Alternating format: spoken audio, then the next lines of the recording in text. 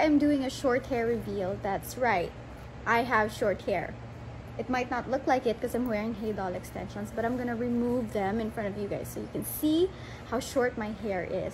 Short hair reveal. Here we go. Okay. Let's start here. You can see perfectly blended yung hair extensions. Yan. Ito siya.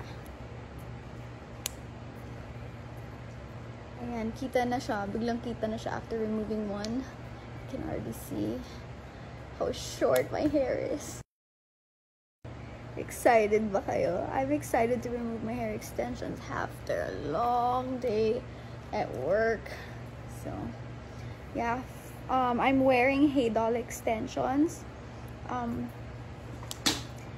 I don't know if alam niyo yung Hey Doll extensions, but they do permanent and clip-on human hair extensions. Tapos, extensions that they sell once you find in New York.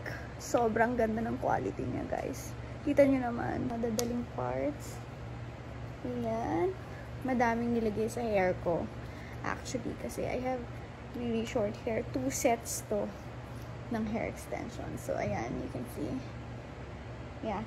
I blended 2 shades of hair extensions, 1 light and 1 dark. Ayan. Para mag-match siya. Okay, we removed a really big chunk. They sell 1 piece din kasi. Ito yung 1 piece. Sobrang thick na. Para to sa mga thin hair. Tapos tinatamad sila. Isa lang yung ilalagay nila. Hahaba na hair nila. Kilikili! Kala ko maitim kilikili ko eh. Line lang pala. Ayan. So, papakita ko sa inyo kung paano ko nire-remove. This is what it looks like. Woo! Okay. Ito siya, oh. Ganun siya. So, you secure it this way.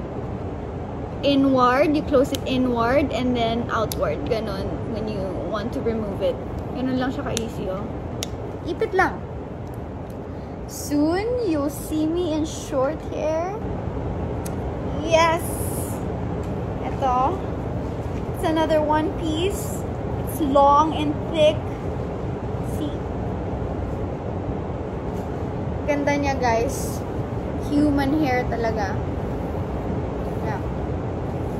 Don't ask me if buhay pa yung may-ari ng hair na yan because I don't know. Okay?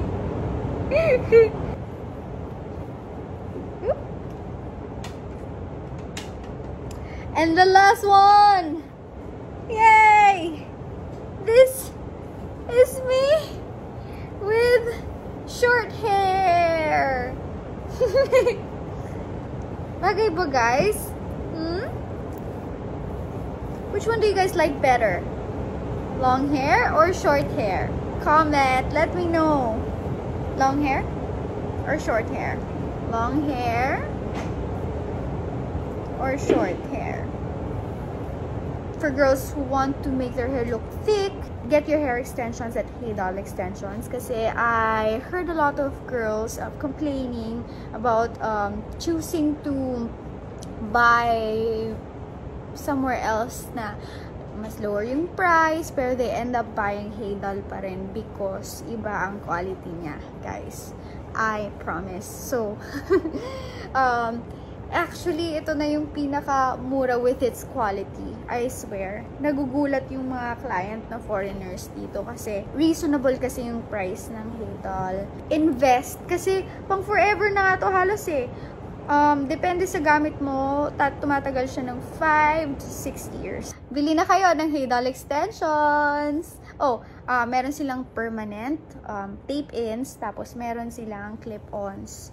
Tapos meron din silang ponytail. Kung may eyelash extension din sila, meron din silang nail extension. So, lahat nandun na ng extension. Yung relationship nyo, though, wala kaming pang-extend dyan. if parang, on the rocks na kayo. Bye, hazel extensions! Look how pretty. Tingnan nyo, gano'ng kaganda. Good quality. Okay, guys. Bye! Thank you for watching this video. Mwah! Stream OMO!